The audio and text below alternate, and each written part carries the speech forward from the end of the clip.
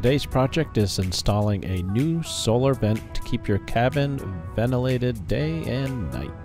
Hi, I'm Doug and this is my first mate Peggy. Together, we're sailing the coast of Maine in our 30-foot Hunter called Lavender Love.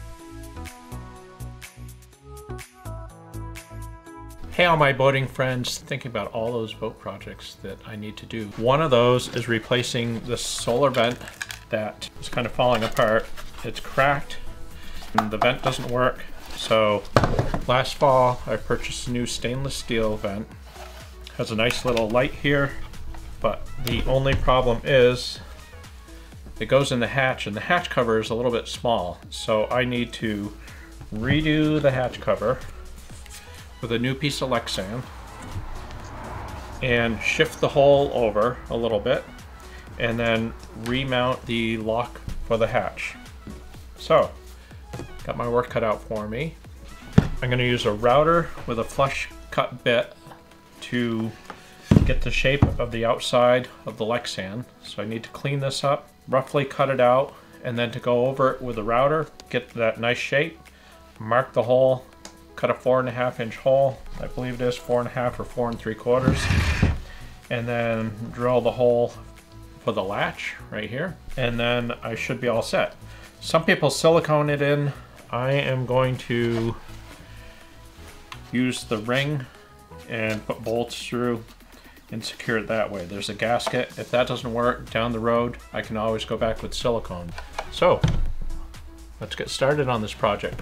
So the first thing to do is to clean up the old plexiglass, get all that old caulking off of there so that I can use it as a template.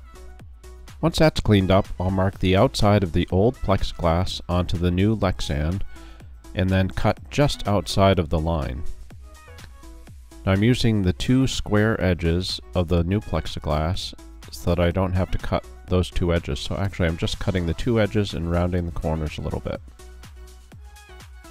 To cut the Lexan, use a fine-tooth blade in the jigsaw. Make sure everything is supported well underneath it and move slowly, just fast enough to cut it. I also left the protective film on the Lexan so that I don't scratch it. I cut about a 1/16 or so beyond the pencil line that I did on the Lexan so that I can use a flush cut router bit to get that final shape. If you leave too much beyond the pencil line, it makes it a little hard for the router bit to cut it.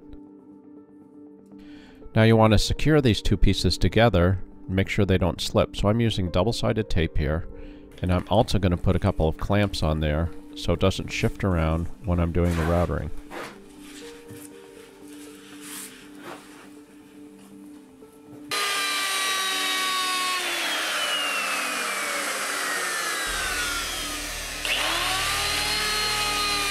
All set.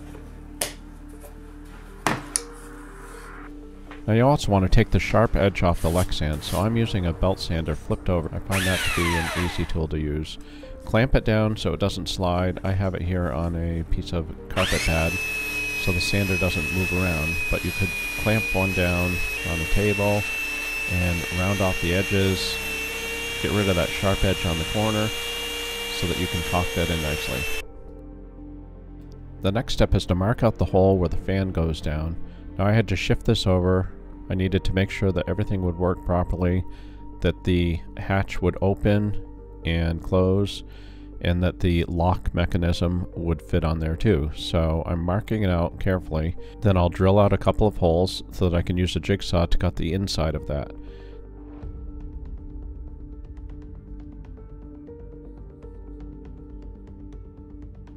You'll want to cut a 1/16 or an 1/8 inch larger than the hole that you mark out so that the whole fan assembly sits down in there nicely.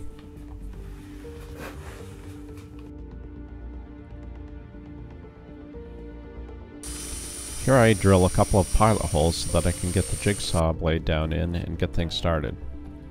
There are different ways you can do this, but I find it easier to support the Lexan with a block of wood so that things don't bounce around.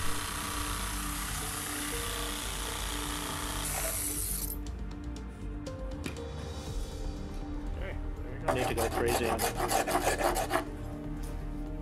Then I mark out and drill the hole for the lock assembly with a Forstner bit, which is not a very aggressive bit.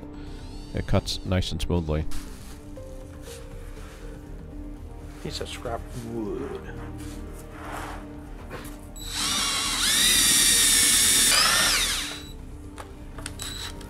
The flange is held down with 4 stainless steel nuts and bolts, so I drill a pilot hole first, then remove the flange and do the final drilling with the right size drill bit. And this is my favorite step, peeling off the protective layer and showing the final product.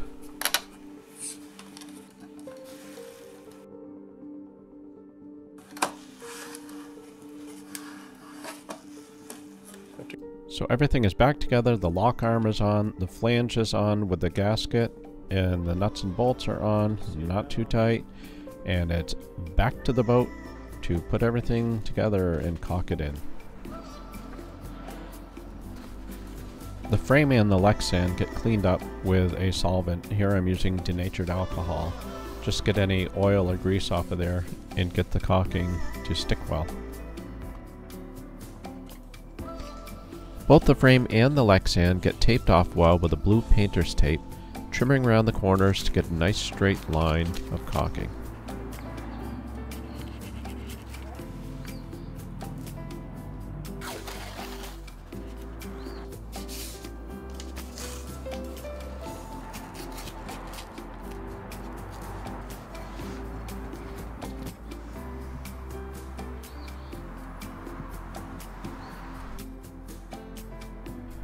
The caulking that I use is a Dow 795 made for these applications.